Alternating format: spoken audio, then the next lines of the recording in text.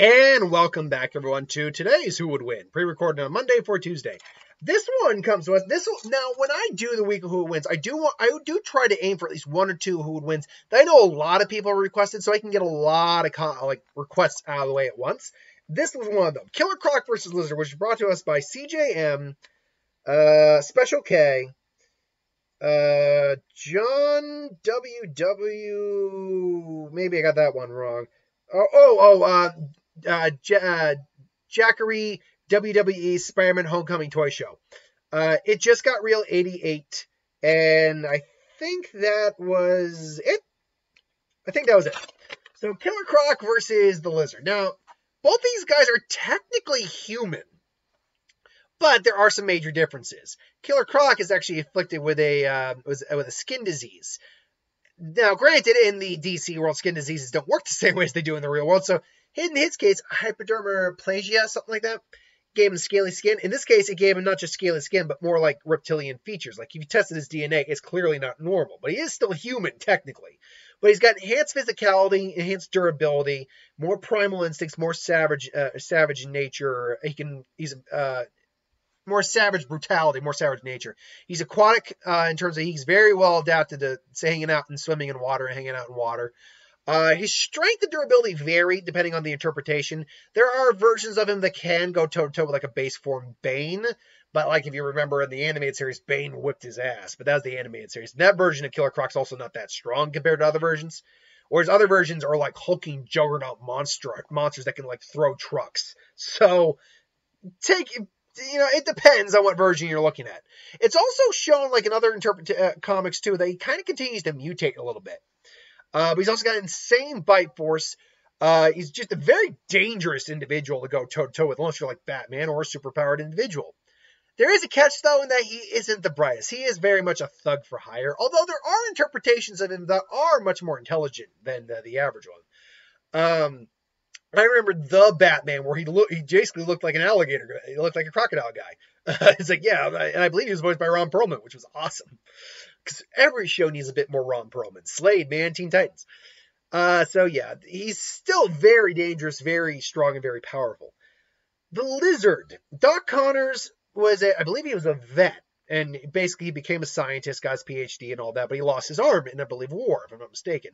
And so he worked with lizard DNA to create, so people could, regenerate their limbs, so he could regenerate his own limb. Eventually it worked, but at the cost of mutating his DNA, splicing it with that of a lizard. So now he turns into the Lizard. As the Lizard, he's physically far more physically stronger than your average human.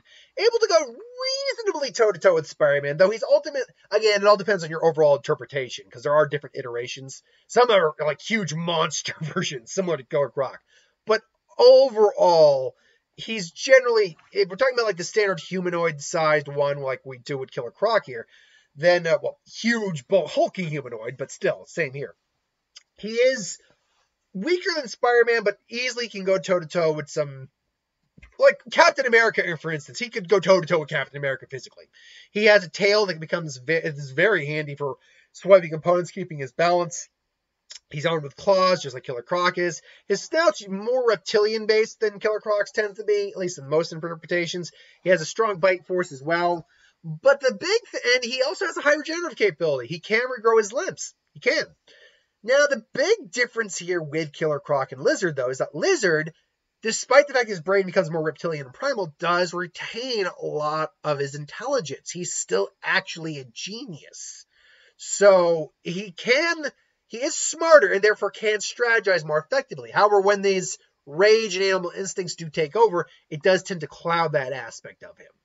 So, if these two met, and these are, I am giving a bit of a bare bones analysis to some degree, but that is the general gist. There's nothing overly complicated about these characters, to be fair. So, if these two met in a fight, who would win? Let's say it happens in the sewer. Makes sense. They both tend to be in the sewer a lot, and they both cross paths with each other, and I think they both kind of blink at each other. It's like, well, this is a thing. I think, though, the Lizard is, like, probably the more territorial, because let's be clear. Both these guys technically still human, but he is, by all accounts, not a transfer. He's just a he's a metahuman, but he's still a dude. It's like, who the hell are you? It's like, you know, the lizard just attacks him. Now, from a size comparison, if we're going by, let's just say the Arkham version, which is this, which, by the way, the Arkham version of Killer Croc looked pretty good.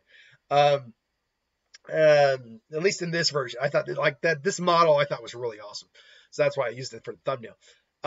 He's 7-8 feet tall, and he's built, he's jacked. Lizard is not as big, but he's taller than 6 foot. He's taller than the average guy, but not by much. They're probably relatively equal. The problem right off the bat is I do think Killer Croc out-muscles the lizard. And because even though he's not bright, he still thinks, he's still got a human brain where that doesn't have to be flogged by reptilian needs as much. He can be a bit more, you know, okay, I'm going to actually fight you kind of mentality. Whereas the lizard will just react, especially when his brain especially when he goes nuts, basically.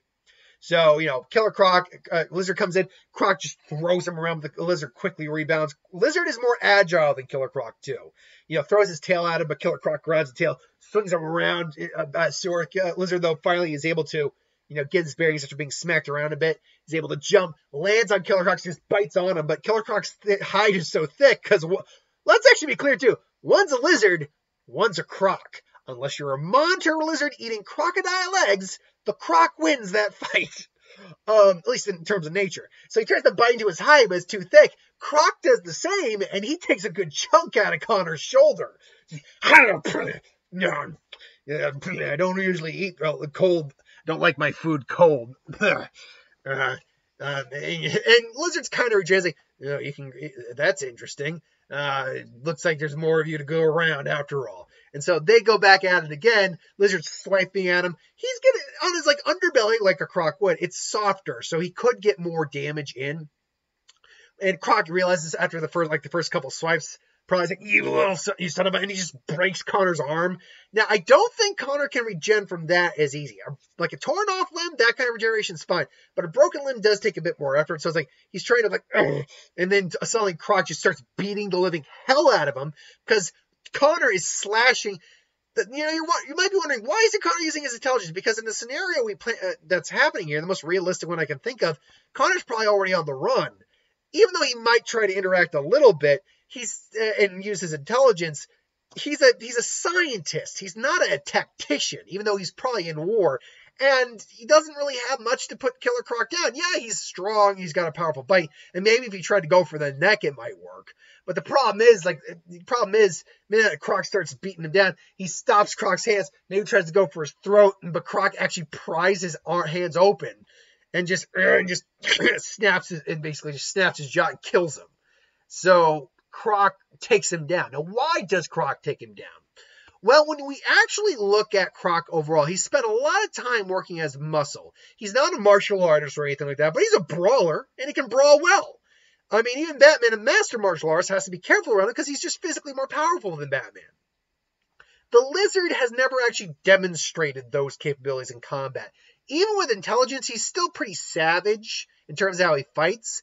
Physically, I think Croc's got a durability advantage over him, and I think he's got a physicality advantage over him, depending on the version. There are versions of the Lizard that are stronger than the versions of Killer Croc and vice versa. But if you're talking about generalizations, general versions, yeah, Killer Croc, I think, has the strength advantage as well.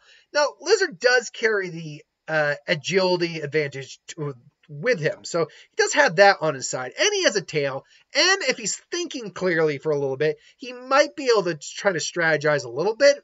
But ultimately, I actually think Doc Connors is kind of outmatched in this fight. Are there avenues he could win? Sure. Like I said, if he got a serious bite or claw and just took out his throat, yeah, he'd bleed out probably. I think that's very likely. But ultimately, yeah, I go Killer Croc surprisingly. And you'd think I'd be more of the Lizard because of his intelligence and he can go to Spider-Man, but. No, I think Croc actually holds a lot of advantages over him.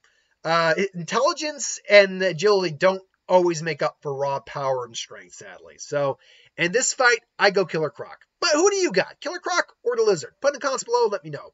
Till then, thanks for watching. Hope you enjoyed. Like, comment, share, subscribe. As always, who wants to review something, put in the comments below. Let us know. We'll do a review of it at some point. I'll be back with the Lantern Corp video. I might have to put my... Let me see how much time I got left.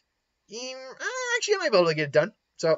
yeah, I'll be back with a Land Court video later, and hit the bell if you want to be notified.